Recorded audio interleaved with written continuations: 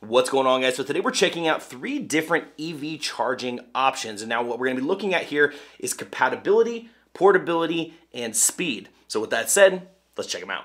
Now, first up, we have the J+ Level 2 EV charger. Now, this charger offers a charging experience that's 7 times faster than standard outlets thanks to its 40 amps. Now, one thing that's awesome about this is that it's universally compatible with EVs like Tesla, Chevy, or BMW, as well as other power outlets because it has basically an adapter available for any type of outlet you could be looking for. Now, what sets the J+ apart is its portability. It's got robust military-grade aluminum casing, and it's got a very, very flexible 25-foot cable. Now, it's also incredibly versatile, requiring 0 installation, and comes with a NEMA 515 and a 1450 adapter. But again, as I mentioned, it's got a bunch of other adapters available, so you can basically find whichever one works best for you. Plus, it's IP67 rated for full water and dust protection. This thing is completely submersible. Now, all of that is able to be fit right into this awesome traveling case that it comes with. So once again, you get the powerful 40 amp charging ability, right? Without the installation and all that kind of stuff. Tons of compatibility with all of its adapters and everything that comes in the package.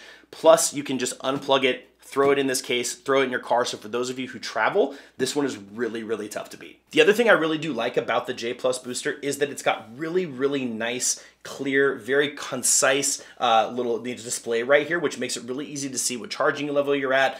You can switch to the different modes, so it kind of show you all the information. Plus, it's got all sorts of overcharge protections, heat protections, and everything. So regardless of what you're doing, how you're charging it, what it's plugged into, you know it's going to be safe for your vehicle. Next up, we have the DEWALT EV charger. This is their 16 amp version. Now, this unit speeds up charging up to 4 times faster than the standard options. It features a NEMA 620 plug and a 515 adapter for flexible charging options, and also sports a 25-foot cable. However, I will mention that it is only IP66 waterproof and only has 16 amps of compatibility. The downside, though, here is that it's plastic construction and the connectors don't quite match the durability of the J+. So you just keep in mind it's going to get the job done just a little bit slower and a lot less durable. It does come with a nice little carrying pack, and again, it comes with the adapter as well. It also has a really nice little, kind of a power, it shows you that you get power, ready, charge, fall, things like that. So it gives you a little bit of information when it comes to what's going on with your charging unit, but overall, it's a nice, compact, although slower option. And our third option is the DEWALT EV charger. This is their 40 amp version. As you can see, quite a bit larger. This one does compare as far as charging power to the J+. However, there are some drawbacks. Now, as I mentioned, this does offer the 40 amps. Again, that's the beautiful thing here, right? But it also has this kind of intelligent app control. So if you want to have a little bit more granular information on your phone, which does add a little bit complexity to something that's pretty straightforward, charging your EV vehicle should be pretty straightforward.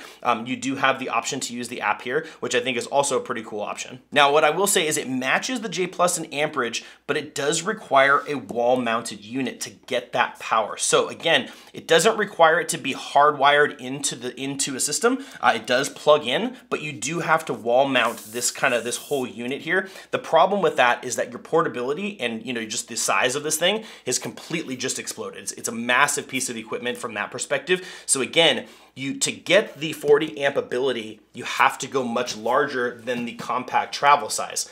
That's where you kind of lose out a little bit on this one. So guys, in the end, stacking all of these up together and kind of doing a quick comparison here, I think the clear winner, in my opinion, if you look at it from a compatibility, power, portability, and all of those functionality together, the J+ kind of comes pretty far out and ahead. Again, if you want that 40 amp charging, you're gonna have to go with a wall-mounted unit, much, much larger. Your portability is completely out the door, right?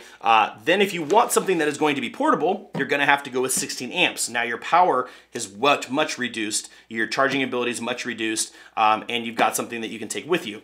The J+ combines basically these 2 units into one unit, plus it's more durable. It's designed to be more durable. I found that the cables themselves, this one was much more flexible. So when you have a 25-foot cable and you're trying to this unruly kind of cable, having it more flexible is also really nice. The fact that it comes in this nice kind of hard case that just makes it so simple for you to take, especially if you're somebody who travels long distances and wants to make sure that you have a charging solution with you at all times. I feel like the J+ booster is by far and away the best option here. So there you have it. That's my breakdown. But guys, as usual, I hope this video was helpful for you, and I'll see you in the next one.